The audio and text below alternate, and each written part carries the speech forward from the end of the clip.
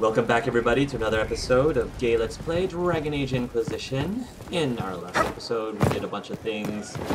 At the war table, Solas date raped us. Or, not really. So there he is, speak of the devil. Hey, Solas. So, well. That was... Actually, yeah, that was incredible, Solas. I'll give you... It looked really real. That was incredible. I've never done anything like that before. Ooh. Do you regularly talk to people in dreams? No. Consider that one more rule you have effortlessly broken in your rise to power. I had no idea that the anchor would allow you to dream with such focus. It is truly remarkable. But I am reasonably certain we are awake now. And if you wish to discuss anything, I would enjoy talking. I hope this doesn't turn into one big giant Inception story. Tell me about your journey, Solas. I'd like to hear more about what you saw in your exploration of the Fade. I would be happy to share it with you. Tell me about the old ruins you explored. I found the ruin of Barandur, a lost Tevinter city buried deep beneath a dead and barren wasteland. Volcanic ash had sealed it tight. In one dark moment, every living creature in the city seared and smothered. They were statues in the ashes, like a mold made to recall the lost. That's kind of creepy. Tell me about a spirit you encountered. I met a friendly spirit who observed the dreams of village girls as love first blossomed in their adolescence. With subtlety, she steered them all to village boys with gentle hearts, who would return their love with gentle kindness. Aww. The matchmaker, so I called her. That small village never knew its luck. Aw, that's sweet. Tell me about the old memories you found in the Fade. I saw a savage human horde go marching toward the battlefront. They sang a soldier's hymn to keep formation. Primal music shook the ground. These savage, unwashed warriors carried harmonies no chantry choirs mastered. Though their cause was all but hopeless, they sang songs that made the spirits weep. Thanks, Solas. We'll talk later. Goodbye. We'll talk now. Or after I read this. Request for resources on the Fade. Regarding your request, as a noted partner of the Inquisition, Lady Montelier has ensured our contacts are quick to reply. The few titles on hand accompany this letter, with the remaining en route from libraries in Val Royal and surrounding, Archivist Bannon. Fade and Spirits Mysterious by Ferdinand Genetivi, and Enchanter's Observations by Anonymous, The Unholy Grace, author unknown. On Silver Chords by First Enchanter Irving. Oh, Irving! I didn't realize he wrote a book himself. Wisdom Failed, The Hedge Mage, collected by First Enchanter Heron. Translations of the Elilan Excavation, collected by Brother Ferdinand Genetivi. Tevinter Journeys Inward by Arkin Weiss. Our Elysian Heart by formerly Sister Laudine. Speaking to the Other, a translation by Lady Chikin. On Lyrium, a Templar's Memoir by Sir Treus. Dalish Myth and Collected Truths Against, collected by Sister Petrine.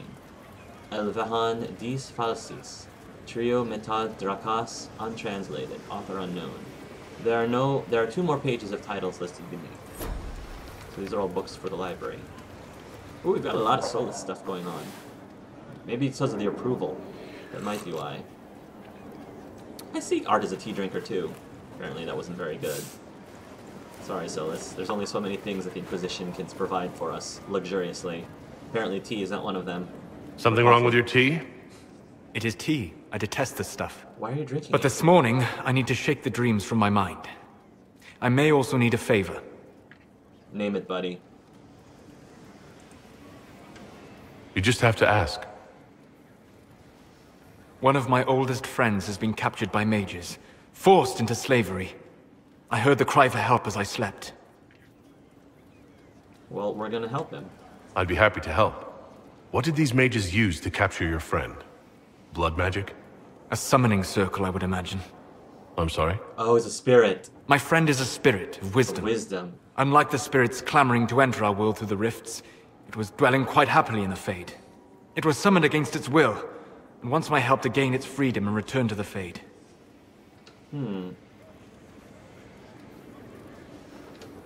Do you have any idea what the mages want with your friend? No. It knows a great deal of lore and history, but a mage could learn that simply by speaking to it in the Fade. So why would It is possible that they seek information it does not wish to give, and intend to torture it. I thought spirits wanted to find their way into this world. Some do, certainly. Just as many Orlesian peasants wish they could journey to exotic Rivain. But not everyone wants to go to Rivain. My friend is an explorer, seeking lost wisdom and reflecting it. It would happily discuss philosophy with you, but it had no wish to come here physically. Well, Solas, I'm definitely going to help you. You've been a great friend to me all this time. All right. Let's go get your friend. Thank you. And I got a sense of my friend's location before I awoke. I'll mark it on our map. thank you, sir.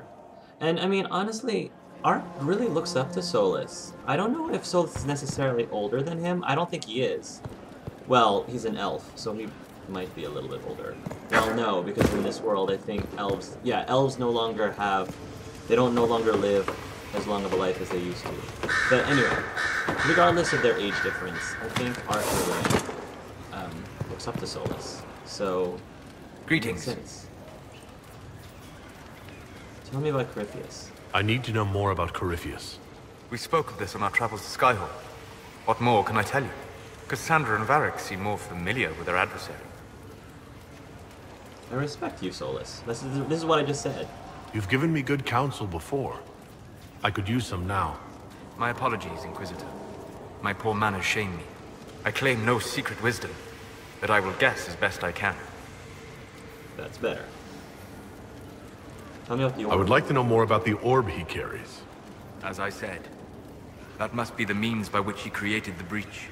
I suspect the blast that destroyed the Conclave was more accident than anything. The result of unlocking power that had sought release for ages. What I cannot understand is how he managed to survive such an explosion. You said that you believe the orb is Elven. I never would have believed a Devinter mage could unlock such a powerful relic. It clearly enhances his abilities, giving him access to power he should never have known. Like the power to control the Archdemon. Indirectly, one assumes.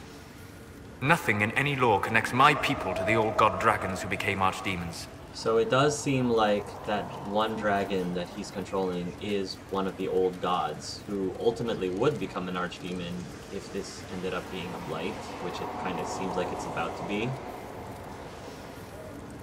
What can you tell me about the source of Corypheus's power? According to the law, the ancient Magistars of Devinter received guidance from the old gods. Corypheus commands a false archdemon, a corrupted old god. This suggests he no longer sees himself as their minion. Some of his unique power comes from the corruption of the blight. The rest may come from the orb he carries. So we have to figure out how to destroy the orb. What do you think Corypheus will do next? You shamed him when you destroyed Haven. Spoiled his glorious victory. It would be worse to acknowledge that you had done so. You must continue on his course or show weakness. He will return to his plans to throw Orlais into chaos, and then conquer it for Devinter. You're sure that's what he'll do? As certain as is possible. Assuming I can plausibly predict a man who seeks to rise to godhood. And can you? The key is understanding this. No real god need prove himself. Anyone who tries is mad or lying. That's a good point. His deception will undo him, as it has done countless fools before. Thank you, Solas. We'll talk later. Goodbye. Okay. Oh. This is a room I haven't been to yet. Oh no, this is the room that I got turned around a bit. This is a beautiful mural. Huh. That looks a lot like Lionel's sword in Thundercats. Ugh. Give me sight beyond sight. Whoa. Wow. Alright, I'm gonna go there later, because I want to go back to where Dorian was, because I was just there.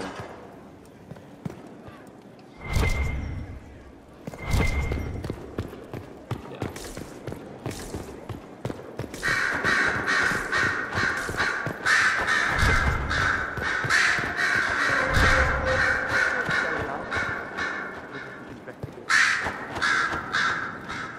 Turn in research. Oh, I don't think Maneve's here anymore. Power clause removed. Helisma. Greetings to you, Inquisitor. I am to serve as assistant to any research concerns. No, You'll find my skills are exceptional. I hope they prove useful. She's one of the Tranquils. You replaced Maeve. You're taking over the duties of Maeve? Yes. Her death provided the vacancy. I am told there are many who will miss her. I miss her too. My skills will ensure that you do not miss her ability. What are your abilities? How can you serve the Inquisition? I am to aid in the research of all creatures encountered in your efforts as leader of the Inquisition. What makes you particularly qualified? I remember being fond of animals. I don't remember why. Fair enough. You were made tranquil? Yes, I am tranquil. It was necessary due to a willful nature that made wielding magic a dangerous endeavor. I remember that being a difficult time, but I cannot remember why. My skills are well used in my current position. What is your evaluation of how we're doing? Adequate, based on the partial improvements to Skyhold. Alright, well thank you. As you were. Yes, Inquisitor. Maeve number 2. Maeve 2.0. Maeve, I'm so sorry I failed you. The Folly of General Not Sheraton. 4. And so it was that victory was absolute, and cheers were raised for General Not Sheraton, and so buoyed by respect and admiration, Not Sheraton stood proud, and removed the mask to state her true name. For had they not accepted her? Had they not thrived by her leadership? Had they not become comrades despite station and masks and nonsense of protocol? And the answer was swift and bewildering, for they had not. And swiftly she was bundled away amid calls of impostor and spy, another term she could not know, for she still did not know her name.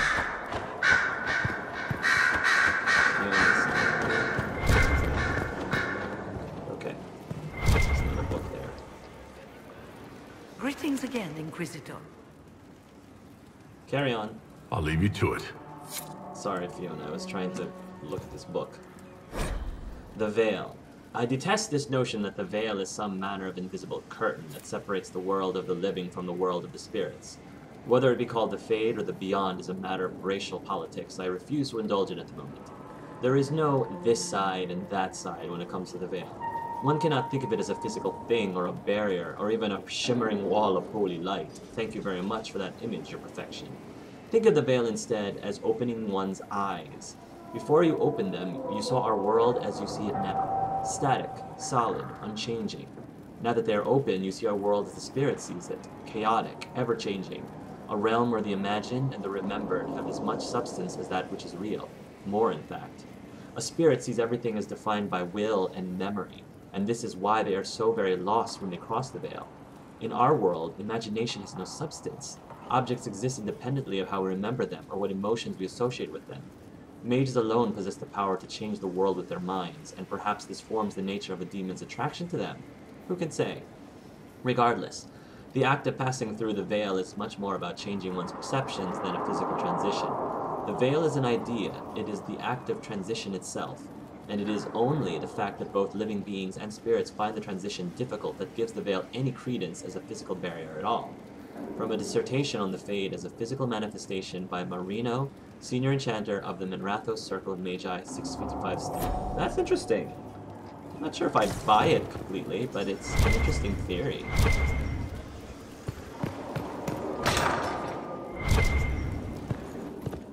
What do we have here? Oh, okay, there's our banners. There's another extra chair here. Construction report, surfacing, paint, plaster, tile, plaster, stone. Previous occupants have redressed over and over. Most are solid, some I would strip down to the stone. The strength of this place is the foundation. Are we here for the long term, or is this Inquisition temporary? Amso, masonry. Do it right. The Inquisition is only temporary if we fail, and we're not failing in the Inquisitor. Sir Morris, quartermaster. I just love the feeling of everyone behind me, you know? It's a great feeling as I look over at my subjects. There's the banner of the Free Marches. It's actually not Hawk symbol, it's Free Marches symbol. Actually, no, that's the Canary symbol, excuse me. Canary banner. No. Here we go. I'm not gonna jump down there. I am going to go down this way.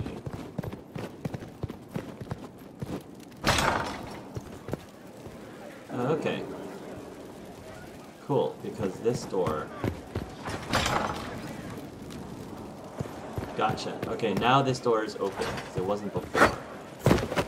It's very cool. Did I miss something? Did I miss someone? Liliana. Liliana's here. I missed Liliana. Where's Liliana? Liliana.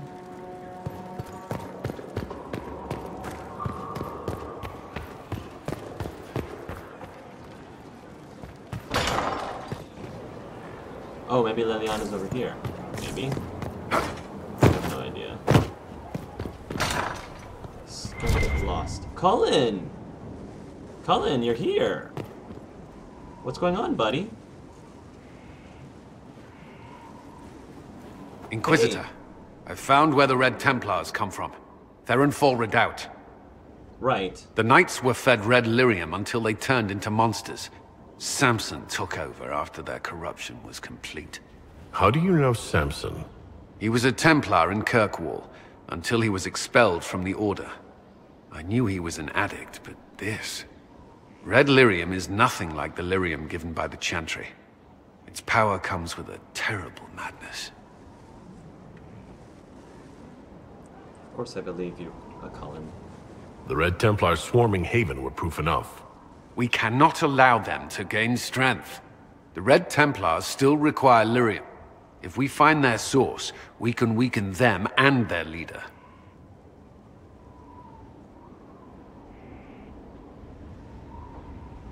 Where do we begin? Caravans of red lyrium are being smuggled along trade roads. Investigating them could lead to where it's being mined. If you confront them, be wary. Anything connected to Samson will be well guarded. Okay, Cullen. I didn't have any reason for Art to believe that he was looking for revenge, necessarily. I think Art has a lot of respect for Cullen, and he believes that everything he does is for the right reasons. At least he believes that. Hey, Cullen. I was already there. I don't know why I'm walking in through your door a second time. As leader of the Inquisition, there's something I must tell you. You can tell me anything, buddy. Come on. Whatever it is, I'm willing to We're listen. friends. Right. Thank you. Lyrium grants Templars our abilities, but it controls us as well. Those cut off suffer. Some go mad, others die. We have secured a reliable source of lyrium for the Templars here.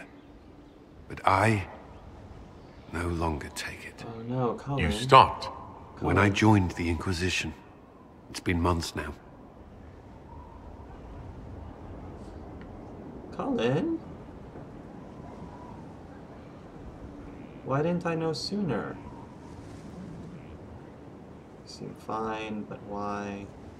Why didn't I know sooner? But you could die. Cullen, if this can kill you... It hasn't yet. Oh, After no. what happened in Kirkwall, I couldn't. I will not be bound to the Order, or that life any longer. Whatever the suffering, I accept it. Oh my gosh, But I would Cullen. not put the Inquisition at risk. I've asked Cassandra to watch me. If my ability to lead is compromised, I will be relieved from duty. Cullen, this is tough because, yeah, lyrium is a horrible addiction that Templars go through, and if they stop taking it, they essentially go through withdrawal, and it can drive them mad. Jeez. Of course, overdosing on lyrium could drive you mad as well. I'm so worried about Cullen.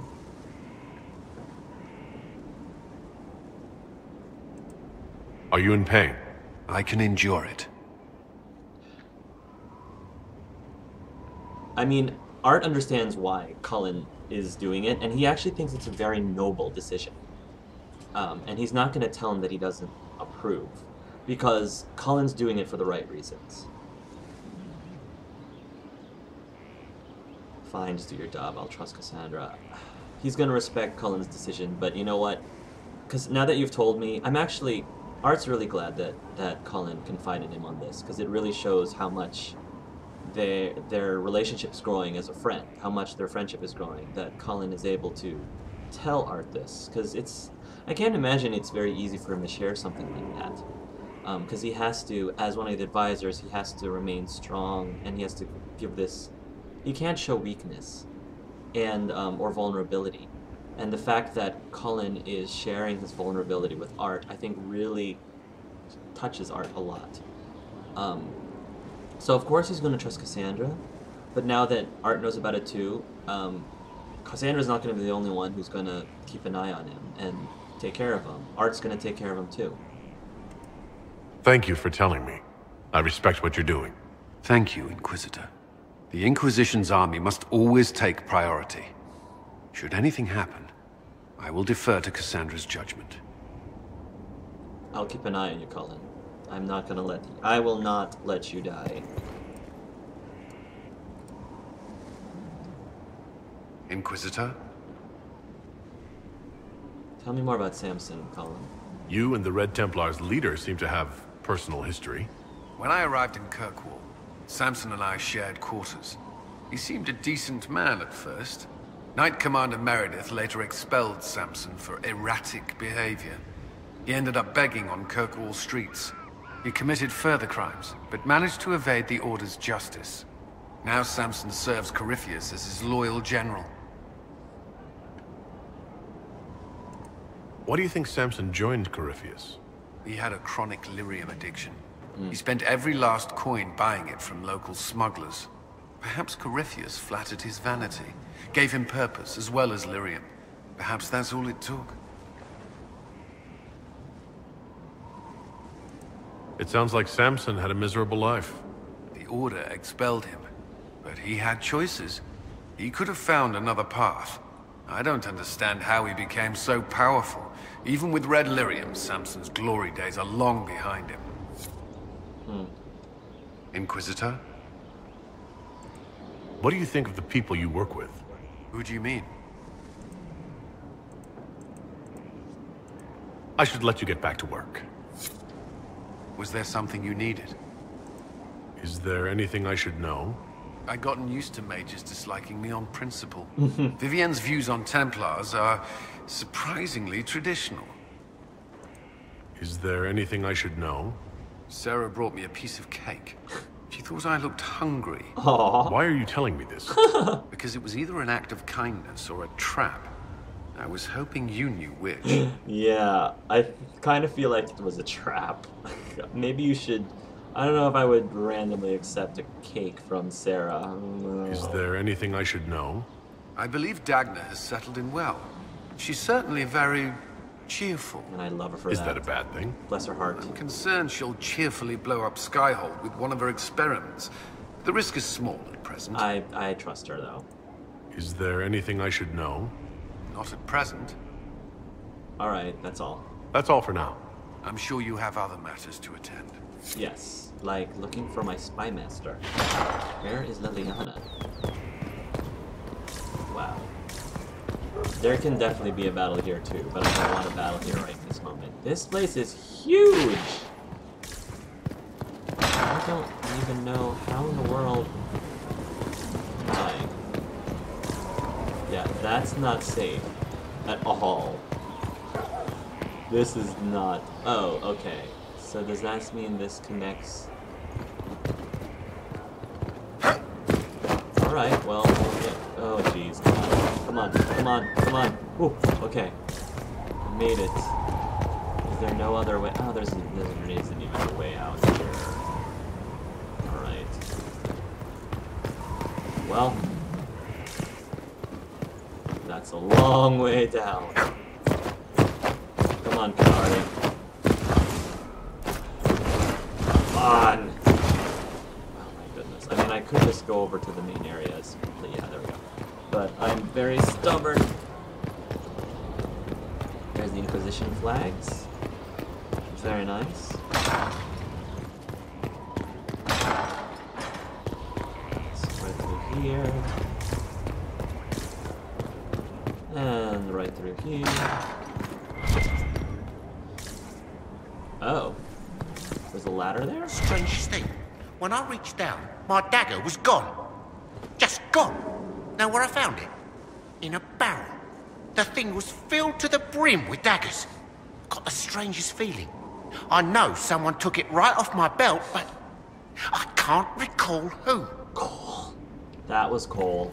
I wonder why he did that. Well, I'm not gonna ask too many questions. Would be nice if I can ask him. Oh, this is where Cullen sleeps. Well, I have a feeling if you are romancing Cullen that this area might be a little more use. Maybe? Of course, we also have our own quarters, too. Oh, jeez. Wow. This is massive. I still can't go over. I'm getting dizzy just looking at all these things. Hard in Hightown Chapter 5. We haven't even done I haven't even gone to 3 and 4 yet. By Varric Tethras. Jevlon was waiting outside the captain's office when Don and Berenkovic slunk out, defeated. We're not getting a warrant, are we? Jevlon looked almost relieved. No.